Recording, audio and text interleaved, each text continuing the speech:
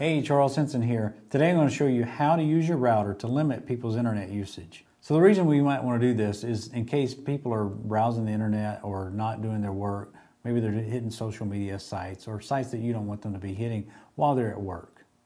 So essentially what you'll do is log into your router, and once you log into your router, we'll go into the manual setup. Under the parental controls, we'll have a couple options here.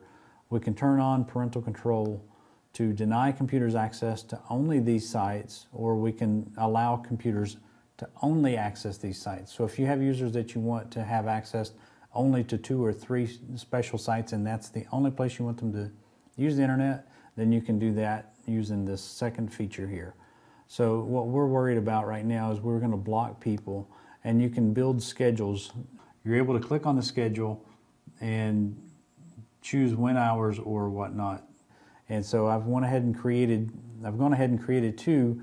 That is the business hours, 8 to 5, and then we have a lunchtime. So if we want to allow people to use computers during a certain time, then we can turn this control on. If we want to block certain types of sites like youtube.com, then we can type those in, and then you'll select the time of day that you want to stop it, or whichever time that we set it up. And then go ahead and add the second account, vimeo.com, which is another video website, and we want to choose business hours as well.